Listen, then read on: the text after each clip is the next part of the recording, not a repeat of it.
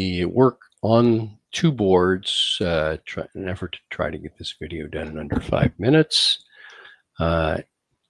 Here's a graph from Desmos that shows what's happening. The red curve, f of x, is the cosine of 3x.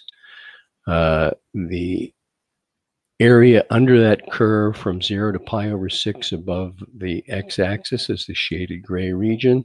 And y equals -2 is the axis of revolution. And I've drawn a dashed line here that sort of represents a typical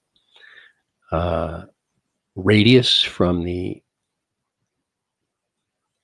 axis of revolution to the curve. So the outer radius, oh, by the way, in order to do this problem manually, you have to know that the antiderivative of cosine squared is this thing right here. This is supposed to be a plus sign. And that's a separate video if you don't know how to do that, but you can look it up in your calculus book. And the washer method is pi times the definite integral from a to b, in our case 0 to pi over 6 of the outer radius squared minus the inner radius squared.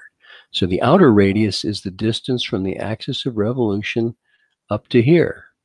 Well, this distance right here is the cosine of 3x. It's the y value of the function. So it's the top point, which is the cosine of 3x, minus this y coordinate here, which is y minus a -2. So that's the cosine of 3x plus 2, which is what I have right here. That's the outer radius squared.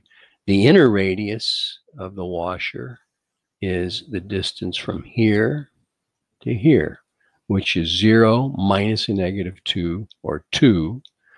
2 squared is 4. That's where this 4 came from, the inner radius squared. And if I replace f of x with the cosine of 3x, I have the cosine of 3x plus 2, the quantity squared. What I've done is squared that binomial right here. First term squared plus twice the product of the two terms squared plus the second term squared, and then this -4. So we've got pi times a definite integral from 0 to pi over 6 of this thing right here. So we have to get an antiderivative of this and evaluate. So let's go to board 2. There's that problem again. I separated this into two definite integrals, and then I used u substitution. Let u equal 3x. So if I let u equal 3x, du is 3dx. Kind of picture putting a 3 here, so I have 3dx, which means I put a 1/3 out front, and the same thing here.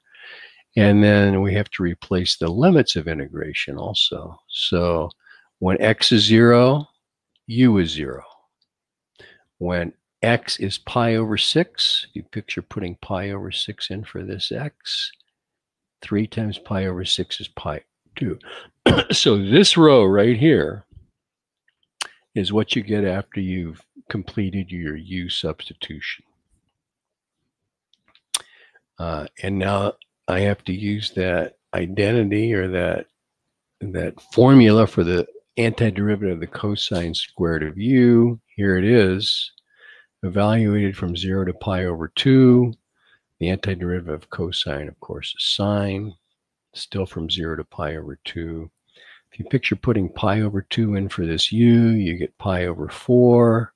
Pi over 2 in for this u, this sine of pi 0. And then if I put 0, I get another 0. And I'll let you look at the rest of it. I think we did it in under 5 minutes. So the answer seems to be confirmed here on Desmos. I just set up the definite integral using the definite integral operator. And here's the answer that's on the second board. They appear to match. So it looks like this was probably done correctly. There you go.